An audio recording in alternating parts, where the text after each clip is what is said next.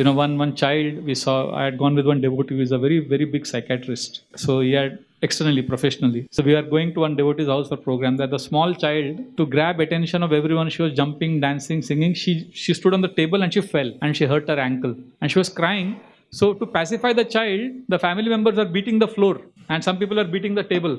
Oh, this table has disturbed our darling child is hurt by this table. Table ko maro, punish karo, table ko maro. So then everybody, and the child became quiet after some time. And this devotee was telling me, Prabhuji, right now they have committed a big violence on the child. I said, kya child? Kya violence? Bacche ko khush kar diya, pacify kar diya. He said, no. Now the child has understood that if I am crying, if I am hurt, some table is responsible. Table ko mara na, table ko doshi tehra hai. So then he said, Prabhuji, this child will grow up, whole life this child will keep looking for a table only. Whenever the child is hurt, child is crying, kaun mere ko hurt kiya? So we blame, we look for blame. And when we blame others, when we are in pain and we blame others, then what happens is our pain becomes more.